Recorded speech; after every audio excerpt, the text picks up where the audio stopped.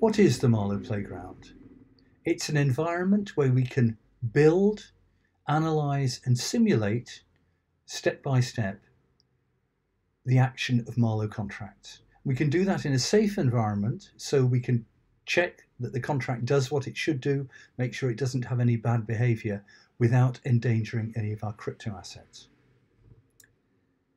Now, what can we do in the playground? We can open a project we were working on already. We can open a built-in example. We could start a new project using JavaScript or using Haskell. We could use the textual form of Marlow, but let's instead start with Blockly. And in fact, here's a contract that I started writing earlier, but it just allows me to show you some of the features of Blockly. What we have here is we can manipulate contracts as blocks. And if we want to, for example, create a new contract, if we click on the contracts button here, you see all the different kinds of contract that we can build. Moreover, if you click on one of these icons here, you see that correspondingly in the menu are the type of item we need, type of block we need to use to fill in those holes. So it makes assembling a contract foolproof. You can always tell what you need to fit into any particular hole in the contract. Let's just reassemble this and see what sort of contract we've got. It's a contract that waits for a deposit by Alice into her account, and then it waits for Bob to choose a number between 0 and 1, and then it pays to Bob the amount of 1 plus his choice from Alice's account, and then it closes. Now we've also got here a wait. Oops, I've lost that from my main contract.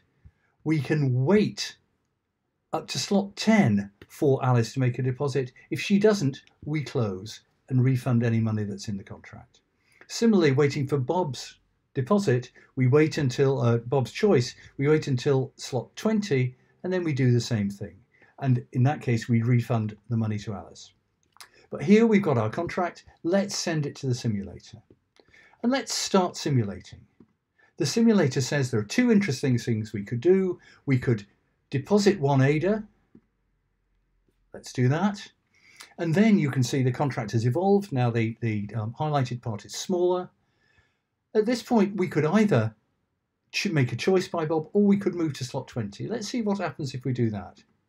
You see that Alice gets her money paid back because Bob hadn't made a choice. Let's undo that, and let's make a choice here of 1 and add that. And then you'll see that what happens is that the contract has paid, after that, 1 ADA from Alice out of her account to Bob.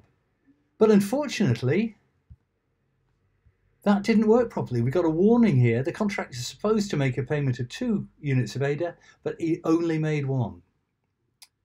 And so built into our environment is the ability to track this kind of error. And if we go back to the source, we can do what's called a static analysis, analyze for warnings, and without running the contract at all, we can see that there is this problem. We can reach a partial payment. And what's lovely about the analysis is it checks every possible path through the contract.